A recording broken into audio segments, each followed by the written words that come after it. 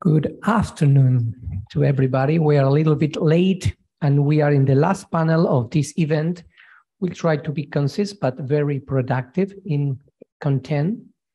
My name is Ernesto Feilbogen. There was a mistake. Used to be in Transfer, but I am in Euroclima program, Euroclima Plus in Latin America, in charge of energy sector for the German Cooperation Agency. And now we want to deal with innovative solution in renewable energy. And the first question is, what does it mean to talk about innovation in renewable energy? Where is the innovation? What does it mean? I remember some years ago, for us was like astonished to see a new wind park or some photovoltaic system, but we are getting used in the region also, Latin America, to see more often this kind of installation. It seems that innovation is going down in the system, smart grid regarding transmission and regarding demand side. What do we do with the energy? And it seems that new projects are fostering again more renovation, what renewable that we need in the matrix, because always is a desire. To address those issues, we have here Astrid, Authorized Officer, Project Manager, Public Relations and Marketing, Renewable Energy Hamburg Cluster Agency, very welcome. And Carsten Hasbach, Senior Director, Government Affairs, Siemens Energy. Let me give you some words to later on give you the floor. The World Economic Forum is addressing that we need now more than ever in terms of the energy system, not to lose long-term objectives, but to address as well and simultaneously what is the short-term emergencies. We are going through a post-pandemic economic recovery that happened to be faster than expected, and that created a kind of disbalance in the energy system in terms of supply and demand, and the impact are in the prices. So those are things that need to be addressed. And one thing that they mentioned, the World Economic Forum, is in order to drive an energy transition in an, okay, not our fault. Didn't do anything. Not us. No. Okay. Spirits. Spirits. I hope they like the presentations. Okay, in order to drive the energy transition in a turbulent atmosphere, we need a balanced approach. And they address some points, what they call a balanced approach.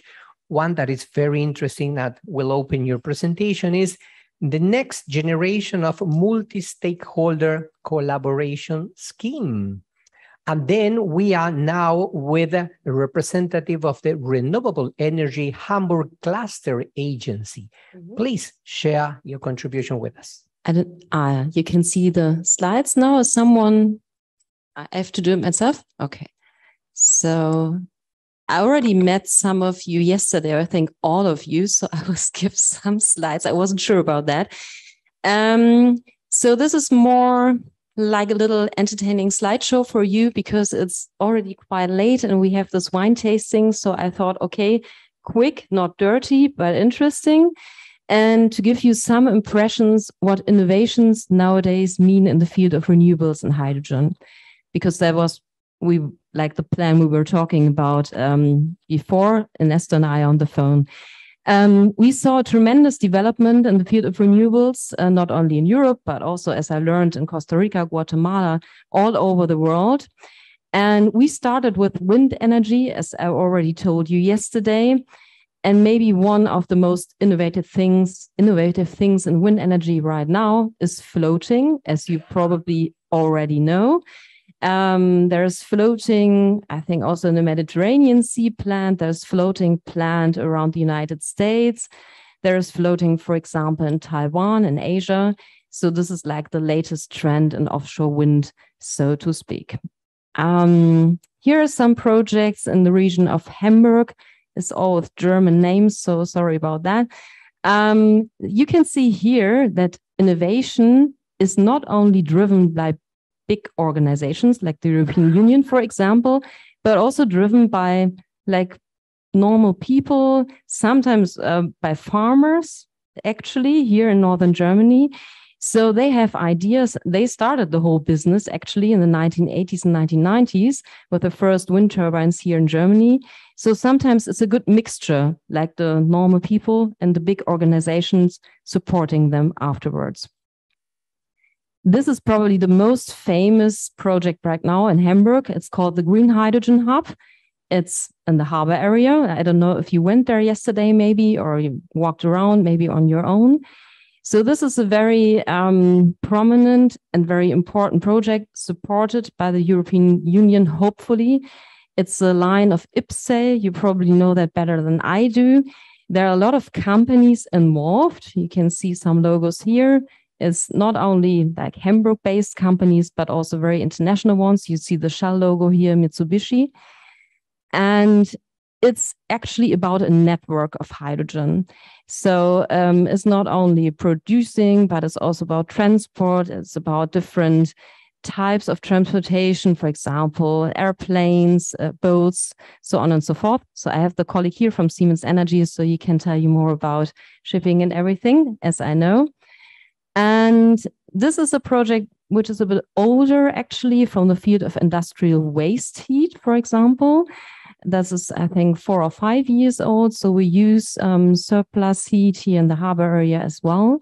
So this is maybe like the underlying idea to use things or energies which are already there, like to profit from the whole system. And yeah, I will skip that one. Here we have another line for research supported by the Ministry of Economic in Berlin. It's called Reallabor. This is a German expression. It's a bit hard to translate that into English. So we say sandboxes or real laboratory, whatever you want.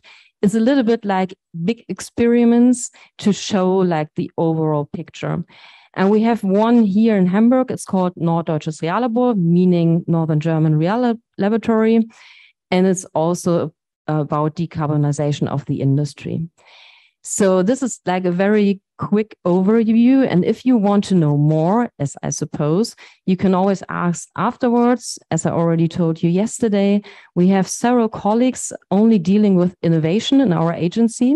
So if you have maybe some potential partners or companies or whatever interested in more projects, please contact us. We are very happy and willing to help them and to connect to other partners. Yeah, that's about it. Thank you. Just for a good starting, we will see later. And the European Union Central America Association Agreement has a report on renewable energies that was launched, I think, at the end of last year. And they show a high remaining potential in terms of renewable in the region, Central America. And they also suggest to pay attention to the demand side and also to new business models. And they address electromobility, green hydrogen, as everybody does, low enthalpy geothermal energy storage, smart grids. GIZ, in collaboration with H2LAC, also has a report that was launched February this year. And they say because of the availability of renewable sources, we can produce in the region very competitive hydrogen. Is it enough to have the resources to produce competitive? What about transport later? What is the profile we want to get in our countries in Latin America? Remembering the word we use in renewable, are we going to be producers, consumers, or prosumers? Which is the role? And I think you do have some examples on that sense, Carsten. Yeah, buenos tardes. And first of all, thank you very much, Ernesto, and the organizers for the invitation today. So it's a privilege for me being here. And I know my situation. I'm now in between you and the wine tasting. So I try to make it as quick, as short as possible. But before I forget, so if there are any questions, I will be here also for the wine tasting. Maybe ask them at a very early stage. I don't know how long the wine tasting will be. Good. So I'm from Siemens Energy. And representing from the government affairs side, the region Latin America, which is one of our very important and very focused regions. And before coming to the answers to some of your questions, Ernesto, let me maybe give you a short overview about our local footprint in Latin America. So Siemens Energy is a spin-off of Siemens AG. We are now two completely independent companies from one another. And we have been in Latin America, including Central America, in most of the countries for more than 100 years. Overall, there are roughly 5,000 employees, 13 countries. We have 12 factories across this region. And this is only showing one part of our world or our group. So I've not added the Siemens Gamesa part where we are having 60% of shares in. And we are currently acquiring the remaining, or we try to reacquire the remaining 33%. So we could easily add some additional 2,000 employees and factories in Latin America. So, but when I saw the figures and heard the interesting statements and comments this morning, I mean, to give you an insight on renewables with an energy mix of 98, 99%, this is, I don't want to say it's a challenge. Actually, it's Europe that has, or other parts of the world that have to learn from you, yeah, how you integrate it and how you develop a huge renewable energy mix in your energy landscape. But we know two things. We know more, but I just want to stress on two. First, the energy consumption and demand will increase by factor 2 until 2040 worldwide. Second, we all know climate change is real. So I heard today the impressive number of that Guatemala is the source of 40% of the sweet water to Mexico. But we also see in regions when the summer is very long and dry, that probably those resources do not become as reliable as we would like them to have, right? So we have to also to consider reliability of an energy system. And in my next references that I would like to share with you, and don't worry, I'm not talking about solar or wind, there you are the experts. You can teach us how to do that. It is more the applications. And I'm looking at we are looking to it from two perspectives. One is, how does it help each country to decarbonize? We heard about electric vehicles. Those vehicles need electricity. And in ideal case, it doesn't make sense to come with some, let's say, grayish energy around the corner and to drive an electric car. So the entire value chain should be green. When talking about cargo, especially trucks, then batteries at this moment in time, there will be for sure an advancement in the development, but in this moment in time, it doesn't make sense. So here, for example, hydrogen could, or derivatives of hydrogen could play an important part.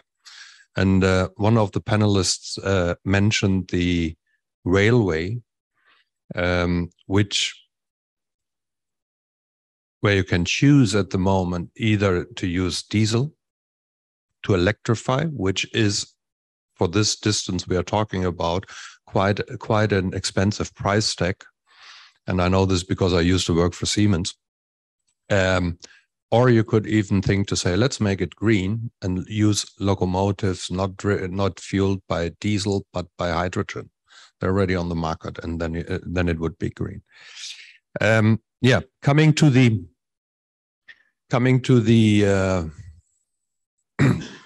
examples I wanted to mention.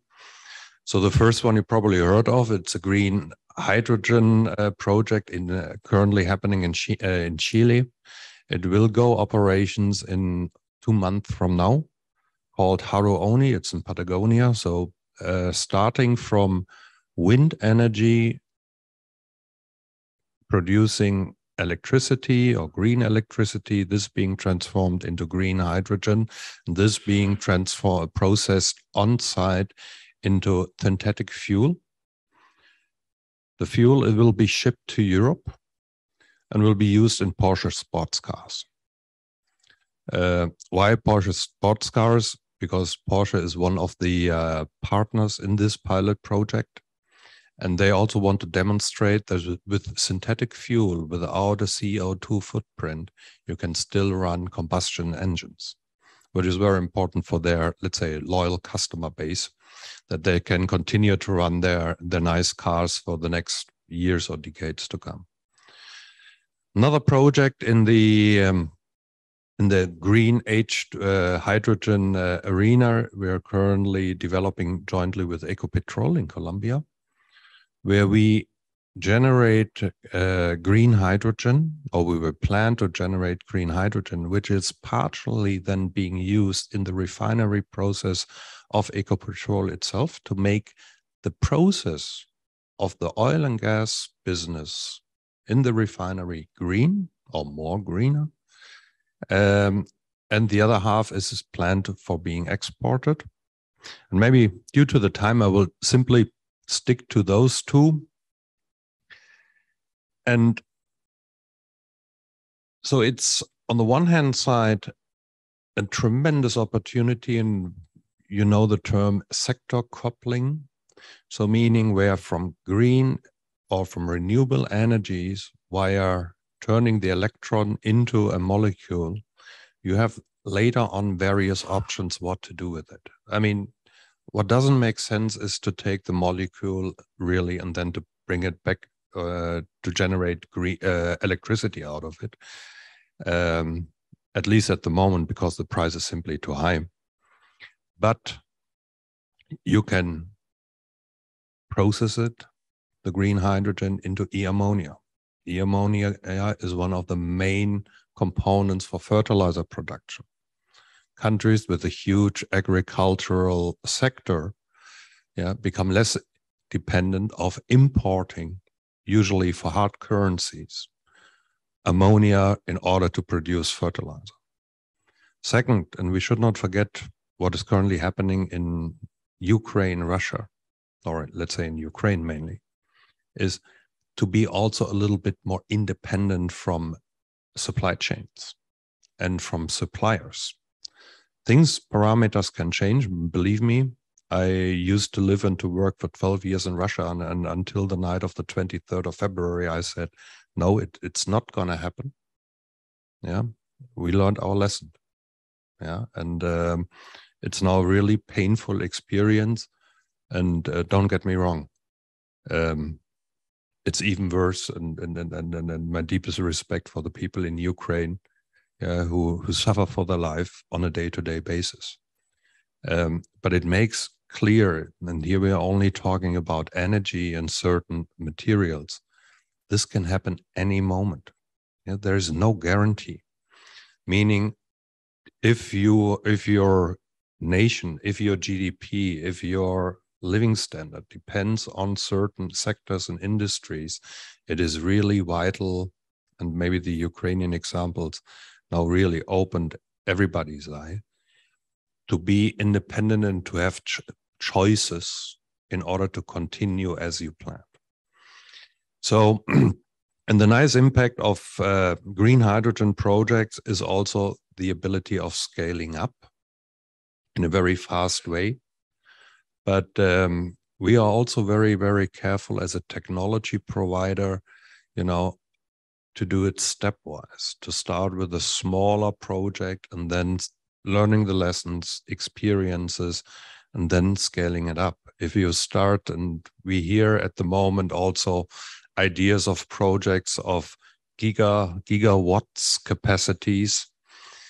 First of all, maybe it will be challenging to find a supplier for electrolyzers in this amount. Second, it will be interesting to see the business case behind it, because as you know, the difference of 1 kilogram green hydrogen is and gray hydrogen, that is $6 to $2. It will pay off, and within the next 7 to 10 years, we expect that the prices will be at the same level. And that doesn't mean that the gray hydrogen price will go up. No, the green one will come down.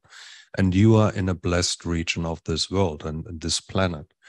You have many hours of sun, very reliable, good wind conditions. You have a lot of water, ideal conditions. Yeah. But even those parameters are not stable and reliable, meaning in order to back up your energy system, there will be, at least to our assumption, for the next 30, 40 years, also fossil fuels to a certain extent be necessary. As an example, high efficient gas-fired power plants to provide energy and electricity when it's really needed, when the sun is probably not shining, when the wind is not blowing, or when the grid needs balancing, right? So the next one is also the grid side, and I can only underline what the speakers before me said. You did a tremendous job in the Central American countries regarding the grid and the modernization, because this new world of being producer, consumer at the same time, and the electrons do not go this one-way street as we know it from the past. They sometimes you need electricity, you receive it, but with your wind or a solar park, you can also generate. If you have a surplus, you feed it into the grid. So you become the producers. They need to be smart. They need to be efficient. And most important also, they need to be safe in terms of being safe from cyber attacks from outside, because you do not want to have someone else in the world being able to switch on, switch off the light in your, let's say, in your energy system or in your country. So now I think I already overtook it, right? I will skip the rest. I was asked first to open the floor to the audience. If there is some question, we do have 10 minutes. I will make it 5 minutes. If there is any question, I do have my own questions, but please, you're very welcome. Or somebody online. If not, I do have 2 small for each of you. It was mentioned by Luis, and you are talking about hydrogen in terms of local production, consumption, and some exports. What about green hydrogen certifications? Have you seen that as an obstacle? DENA, Deutsche Energieagentur, made a study. 11 systems are working all together. This is one question. And to close this panel, tell us a little bit more about your cluster, because maybe very interesting for the region. Please. Ladies first. Oh yeah. Okay, yeah. I think I told a lot about the cluster yesterday, so maybe it might be boring for some of you, but I think I didn't tell you a lot about like how we support innovations in the cluster. And that was like the main topic for this panel. So actually we have an award each year. It's called the German Renewables Award. And if you look at our website, for example, you will find all the reviews of the last 10 years. And it's very impressive to see like what students invented, for example, for renewables, what like different companies did in that field. For example, Siemens also won the award at least once, maybe more times. So this is actually a very important goal for our cluster, to foster innovation and have this cooperation between companies, universities, and politics, like the 3 groups involved, like in like innovations, of course. So, and there are a lot of activities, as I told them yesterday, a lot of networking, events, research projects, a lot of marketing. So it's typical association work, or Verbandsarbeit, as we call that in German.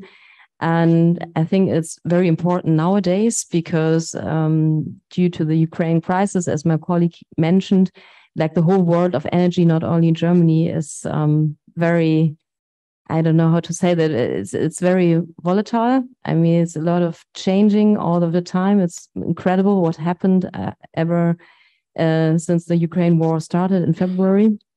So we need innovation. That's very important to get this energy transformation done and to be independent, because that's the lesson we all learned. Yeah.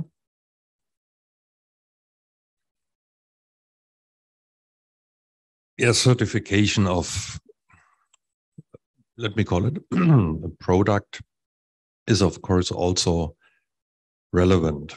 But maybe as this whole ramp up of the hydrogen economy is only about to start, we should not be too dogmatic here.